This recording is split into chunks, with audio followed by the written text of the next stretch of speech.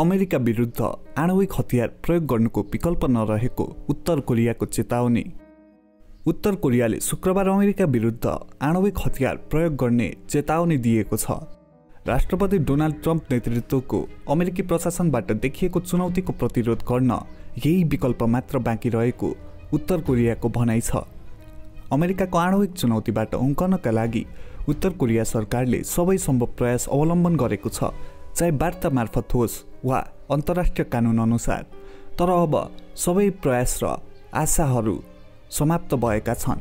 राज्य नियन्त्रित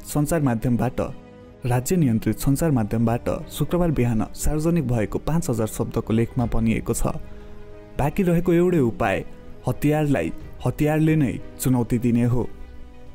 पछिल्ला साता उत्तर कोरियाले देखाइरहेको आक्रामकतापछि सरकारी सञ्चार माध्यमबाट यस्तो समस्याग्रस्त भाषासहितको लेख सार्वजनिक भएको हो। यसै महिनाको सुरुवातमा उत्तर कोरियाले लियासन कार्यालय हटाउन निर्णय गरेको थियो। 2 वर्ष अघि यो कार्यालय दक्षिण कोरियासँग मिलेर उसले स्थापना गरेको थियो।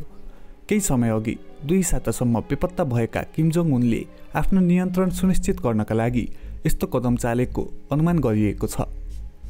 5000 शब्दको यो लेखले अमेरिका, दक्षिण कोरिया र उसका सहयोगीहरूले गरेको अन्यायलाई दस्तावेजीकरण गरेको छ।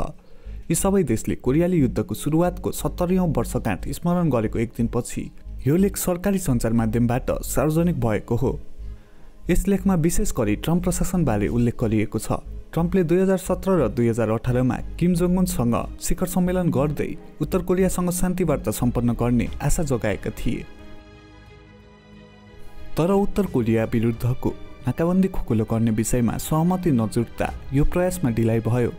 त्यस्तै अमेरिकी सेनाले गत वर्षको अन्त्य र यसै वर्षको सुरुवातमा दक्षिण कोरियाली सेनासँग अभ्यास गरेपछि उत्तर कोरिया थप आक्रान्त बनेको छ। कोरियाली राष्ट्रबाहेक यस ग्रहको अन्य कुनै पनि देशले यति लामो समयदेखि आणविक चेतावनीको प्रत्यक्ष पीडा भोगेको छैन।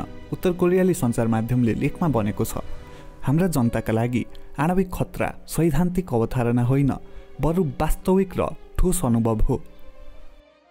किमको बहिनी किम यो जोङले दिएको कडा अभिव्यक्तिलाई पनि लेखमा झल्किएको छ। उत्तर कोरियाकी सर्वाधिक शक्तिशाली महिला र आफ्नो दाजुकी सर्कलकी सबैभन्दा प्रभावकारी अधिकारी किम यो जोङले लियासन कार्यालय हटाउन आदेश दिएकी थिइन्। दक्षिण कोरियालाई उनले शत्रुको संज्ञा पनि दिएकी थिइन्। उत्तर कोरियाले सीमा क्षेत्रमा माइकिङ गर्दै 2018 को शिखर सम्मेलन मार्फत दक्षिण कोरियासँग सहमति गरिएका सहमतिलाई रद्द गरिएको जनाएको दक्षिण कोरियाका सैन्य अधिकारीहरू बताउँछन्। उत्तर कोरियाले सीमा क्षेत्रका सैन्य गतिविधि निषेध कयौं स्थानमा लाउडस्पिकर जडान गरी दक्षिण कोरिया विरोधी हल्लाहरू फैलाउने गरेको छ।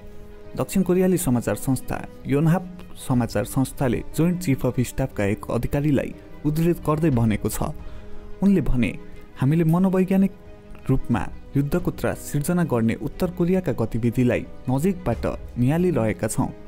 हामीले उच्च तयारीका साथ सम्भावित प्रतिकारको अवस्थामा बसेका छौँ।